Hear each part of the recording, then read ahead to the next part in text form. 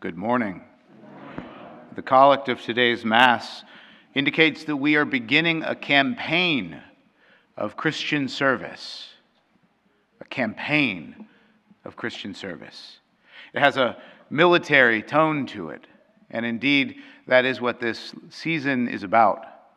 It is about organizing ourselves interiorly and exteriorly in the community to begin the works of the Christian, which are twofold: to acknowledge and to do penance for our sins, and to worship God and love our neighbor through works of mercy. This is the campaign of Christian service, and we need the tools, the implements of the Christian to do the spiritual combat against the evils that we go out to combat. Or rather, I should say that we turn inward to combat. So this is why we are here today, to begin this campaign of Christian service. Lent is 40 days. Now, because it's a dreary 40 days, everybody thinks that Lent is the longest season in the church. Of course, it's not, but sometimes it feels that way, because it can be hard. If you're doing it well, it's going to be hard. But if you remember why you're doing it, it can never be too difficult. So remembering the why of Lent is incredibly important. Now, we'll begin by addressing the mark that we will wear today. We do not wear ashes to show other people that we are fasting. We don't wear ashes to blow a trumpet or to stand in the synagogues and to pray or on street corners. We wear the ashes as a unifying symbol that we are beginning a season of penance. We don't wear ashes all Lent long. We fast all Lent long, but we don't wear ashes all Lent long. This isn't us walking around the streets saying to everybody, look at how holy I am.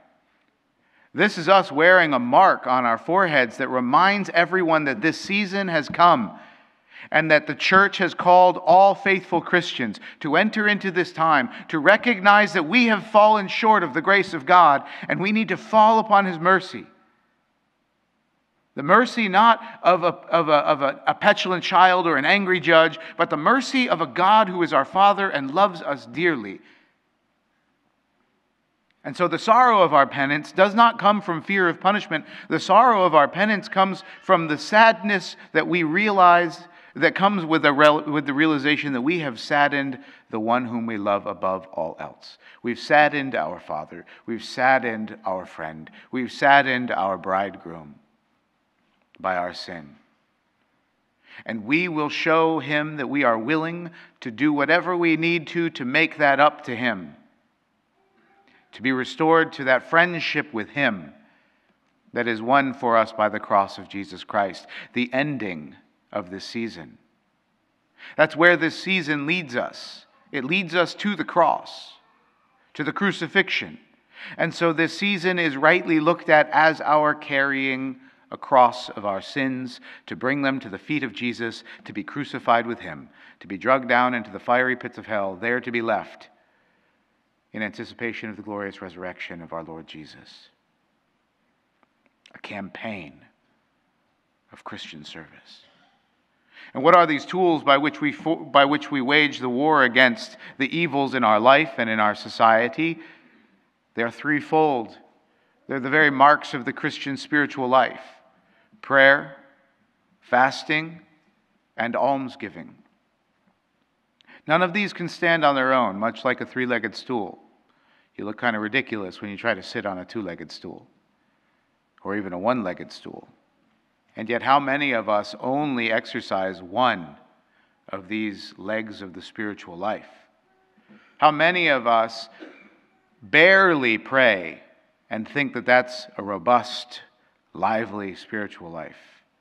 You go to war with that and you're going to get killed. But instead, we Christians, dedicated to this campaign of Christian service, dedicated to the lifelong campaign of Christian service, which is service to our Lord and God and the love of our neighbor, we know that in order to accomplish this in a way that is worthy of heaven, we must rely on all three. Prayer, by which we send our hearts to heaven. where we rely on the Holy Spirit with its unutterable groans to intercede for us, where we stand before the Lord in adoration and supplication and thanksgiving and in petition. By this we let the Lord know what we think we need and ask Him to give us what we actually need. What we actually need to become saints. Not what we actually need to be alleviated of our suffering. Not what we actually need to have an easier life. Not what we actually need to be enriched in this world. But what we actually need to become saints. That's the true effective response by God to our prayers, no matter how unworthy they are. To give us this day our daily bread. Then we fast. Fasting is the vehicle by which our prayers ascend to heaven. It's said by the great saints of the church, the mystics of the church, that no prayer is ever heard without fasting. The great prayer of the Mass that we say every day, is it not also accompanied by a universal fast? Do you all not abstain from food and drink an hour before you receive the covenant? How can we imagine that the rest of our prayers, much less powerful than the Mass, can alight to heaven without being accompanied with some sort of penitential fast or abstinence? And then finally, the fuel, if you will, that pushes this vehicle which carries our prayers to heaven is almsgiving. There's nothing that pleases the Lord more than the works of mercy. Nothing that pleases Him more than mercy-mindedness, to see in you that you are aware of the need to show mercy. Because that, my friends, is the mind of God.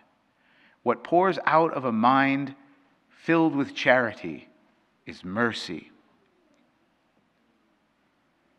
That's what almsgiving means. Oftentimes we think that it means carrying a chest of treasure into the church and laying it at the altar and saying, I've given my alms, or dropping my 2 cents or $200 or $2,000 into the basket as it comes by. That is a form of almsgiving.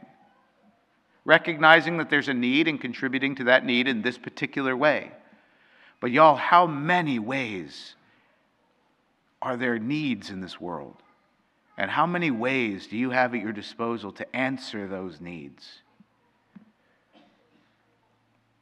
This season of Lent, as we call it, a campaign of Christian service, is really nothing more than a training ground in which our practice is actually effective, where we practice these 3 weapons at our disposal of prayer, fasting, and almsgiving, to apply them not simply to 40 days in Lent once a year, but to apply them to our entire life. If you've come today to get your ashes, to show others you're Catholic, and you've not come on Sunday and you won't come next Sunday, this is a futile, vain, and empty endeavor for you. But if this is a day of renewed vigor, of repentance, of apathy and apostasy and sinfulness, if this is a day where these ashes will mark a new beginning for you as they mark the beginning of this campaign of Christian service, then praise God. And I am so glad you're here, even if you have not been here in a long time.